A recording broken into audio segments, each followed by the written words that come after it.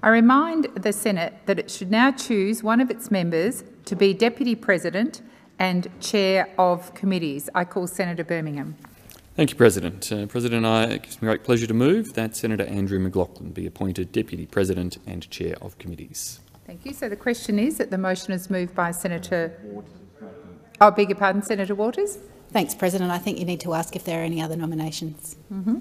I'm assuming you're standing to make one. Yes. Do I have the call? Yes. Thank you, President. With great pleasure, I move that Senator Jordon Steele-John take the chair as Deputy President and Chair of Committees. Thank you. Are there any further nominations? As there are no further nominations, we will now proceed to conducting a ballot. So we'll invite the candidates. First of all, Senator McLachlan to make a short statement. Senator McLachlan. Thank you, Madam President. My fellow senators, I seek your support for election to the position of Deputy President. I ask senators to think of me kindly and have regard to my work as temporary chair and my work as a chair of other committees and during my time in the Senate. And I hope that when you turn your minds to this, it will be a testament to my dedication that I will bring to the role. If I'm successful at ballot, I'll do all I can to support our President, who is a senator I hold in the highest regard. Thank you, Senator McLachlan. Senator Steele-John. Thank you, President. I come to the Senate today to seek your support to be elected into the position of Deputy President of the Senate. This role, if you were to support me in it, would be a historic moment to elect a person who identifies openly as a disabled person into this role. The Deputy President of the Senate is a leadership role in this place. Appointing a disabled person into this position would send a very clear message to disabled people across the country. A message that disabled people belong in politics. A message that disabled people are able and are trusted to lead. A message that this government, the opposition and the newly appointed crossbench are committed to centring disabled people, and from day one will waste no time in breaking down the structural ableism that disabled people experience each and every day as a result of the decisions made in this place. Now, I am proud to have the support of my Greens colleagues to put myself forward for this position today. The Greens will always prioritise and promote upholding the voices of disabled people in this place. And I encourage every member of the Senate to take this opportunity to do the same. And you're the best candidate. Thank you, Senator Steele-John. A ballot will now be held, but before proceeding to ballot, the bells will be rung for 4 minutes.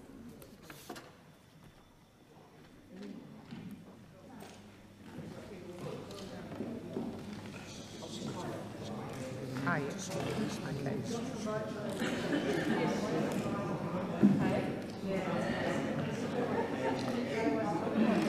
Okay.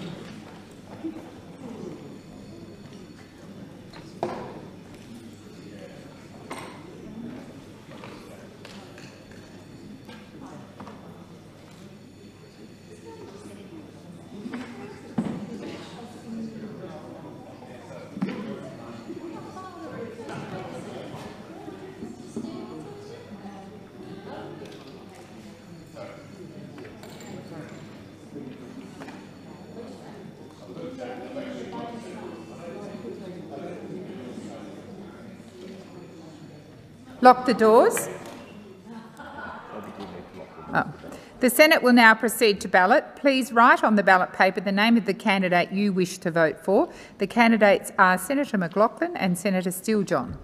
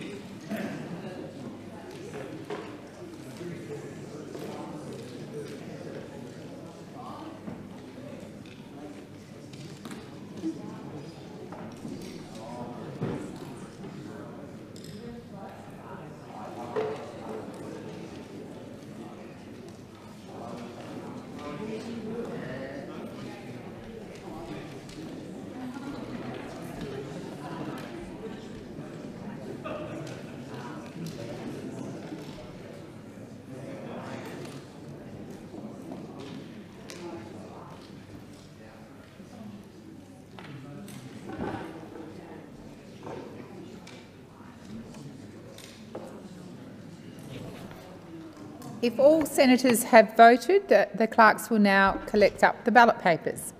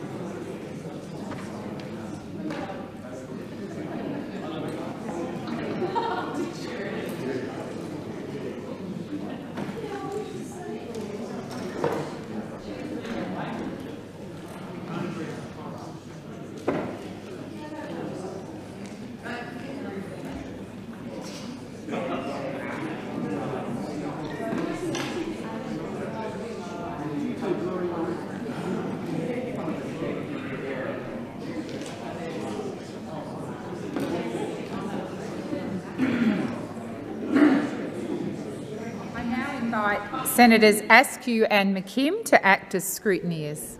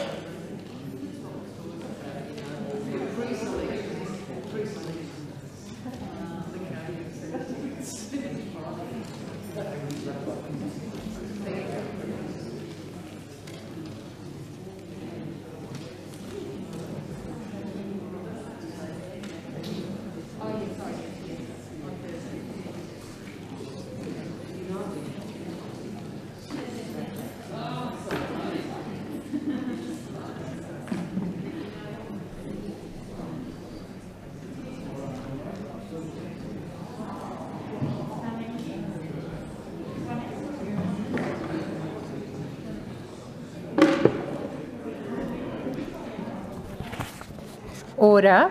The result of the ballot is Senator McLachlan 57 votes and Senator Steele-John 13 votes. Senator McLachlan is therefore elected Deputy President and Chair of Committees in accordance with standing orders, and I look forward to working with you, Senator McLachlan. And thank you. Senator Wong. Thank you. I would like to make, if I may, some brief remarks to congratulate Senator McLachlan on his election as Deputy President on behalf of the government. Yes, I'm still having to get used to that. That might be a few faux pas for a little while.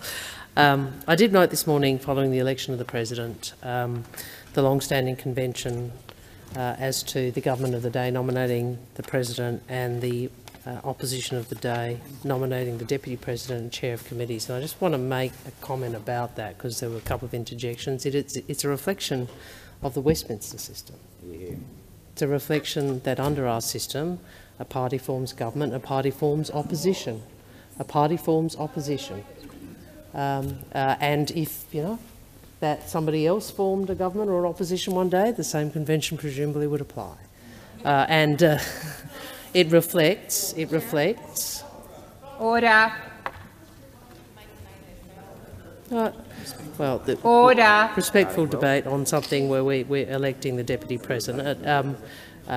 It is a reflection of a Westminster system which, in this chamber, also recognises that no single party government, as I said, holds the majority generally in the chamber.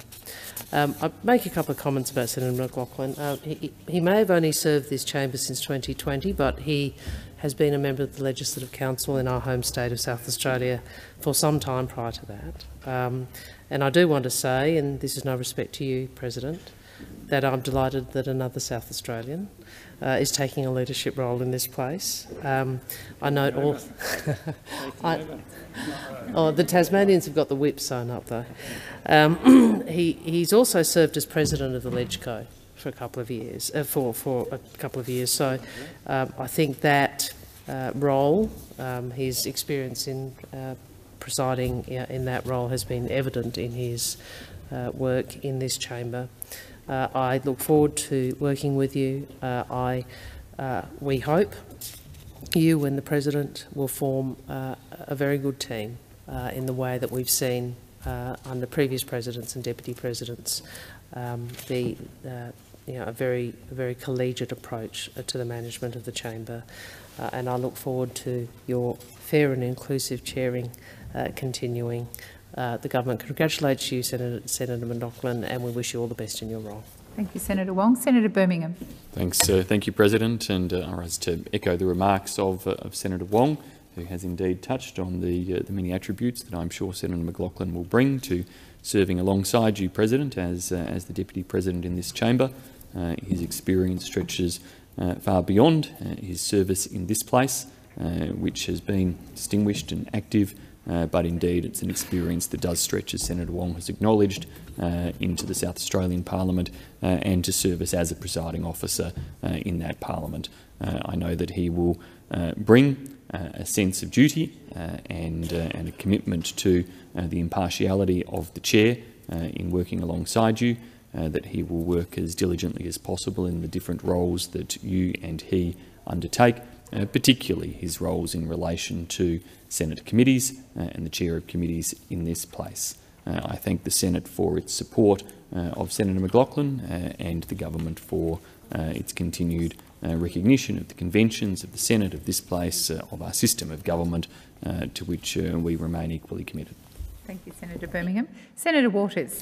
Thanks, President. The Greens rise, of course, to congratulate Senator McLachlan on his appointment as Deputy President and Chair of Committees. We're, of course, disappointed that our outstanding Senator Steele-John, a proud disabled man, has not been successful in this role. It would have sent a really powerful message of inclusion to the entire community. We also look forward to entering this century and becoming a republic. Thank you, Senator Waters. If there's no further speakers, Senator McLachlan is seeking leave. Is leave granted? Yes, leave is granted. Thank you. I'd just like to quickly thank my fellow senators for placing trust in me, and I undertake to you that I will work faithfully and diligently to advance the interests of the Senate. Madam President, can I congratulate you on your election earlier today, and I look forward to working with you. Thank you. There being no further speakers, we'll now move on.